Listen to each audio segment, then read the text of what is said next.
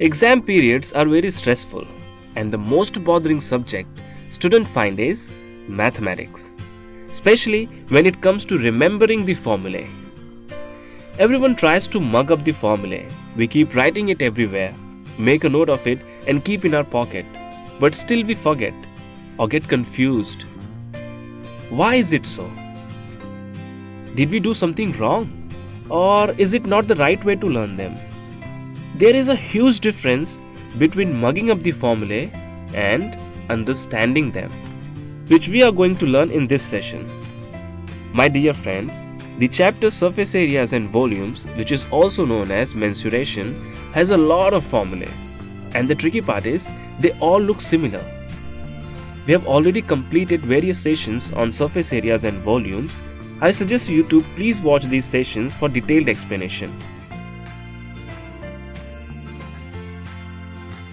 In this particular session, we will be dealing with the formulae part only. So you must have a little knowledge about the concept. Then this will be a revision tool for you even when the exams are knocking at the door. So here we start. These are the formulae of all the shapes, which are mixed up and very difficult to bifurcate according to the shapes and the properties. So what we'll do is, first of all, we'll divide them according to their areas and volumes. Now, this is where we apply the basic knowledge. It is a two-dimensional thing, as the length is multiplied with length, whereas volume is three-dimensional because it occupies space in three directions, as an area is multiplied with length. As you can see here, all the formulae have variables R, L, H, all the alphabets, they are basically variables. So the formula that has one variable with degree 3, like 4 by 3 pi r cubed, or different variables with the powers when added gives 3. For example, LBH, the power of L is 1, the power of B is 1 and the power of H is also 1. And when we add them up, it gives 3. These are all the formulae to calculate volume.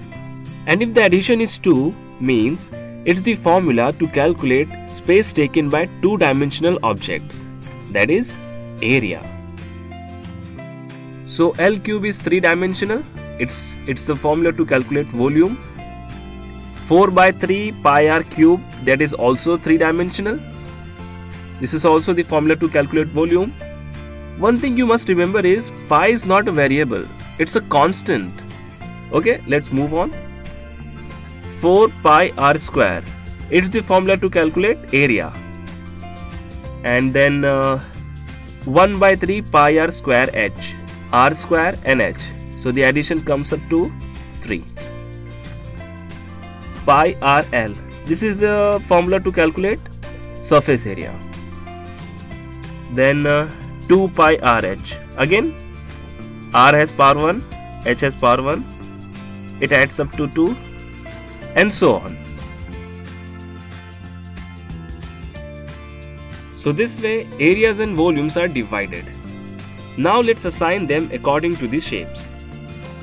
Let's take the cube first. Its surface area is 6L square, where 6 represents 6 faces and L square represents the area of each face, and volume will be L cubed, as it is taking equal space in all three directions, and L represents length. Now let's randomly choose another shape. Sphere. Well, sphere is round from all the sides, so its formula will involve pi, and it will have only one variable, that is radius. The best way to learn it is its surface area is 4 times the area of a circle, that is 4 pi r square. About its volume, is there anything in the list that involves only radius and has power 3? Yes, that is 4 by 3 pi r cube. 2 shapes are done. Now let's take cuboid. It also has 6 surfaces as that of cube, but there is no formula left that starts with 6 because its only opposite faces are equal in area. which looks rectangular, and an example of it is a duster. So look at the formula where you can see the area related to rectangle. This is 2 times LB plus 2 times BH plus 2 times LH as 3 pairs of rectangular surfaces, right? And its volume will be L into B into H, that is LBH, as each variable has power 1, which adds up to give 3.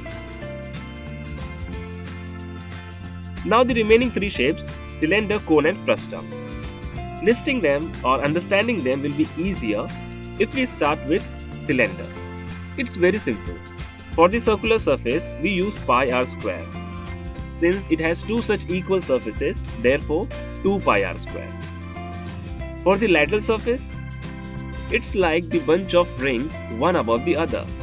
So 2 pi r is the length or perimeter of a ring multiplied by another length h to give the area 2 pi r h. As I said earlier, when length multiplied with length, it gives area. And therefore, totally it is 2 pi r into bracket r plus h. Can you figure out the formula for volume? Yes, it is pi r square h. Area of the base multiplied with height. Like we put rings to height h, similarly now if we put disc to the height h, we get volume. Now once we note it down, we can easily find the volume of cone, which is 1/3 the volume of a cylinder. So 1 by 3 pi r square h. And surface area? It also has one circular surface, that's why pi r square.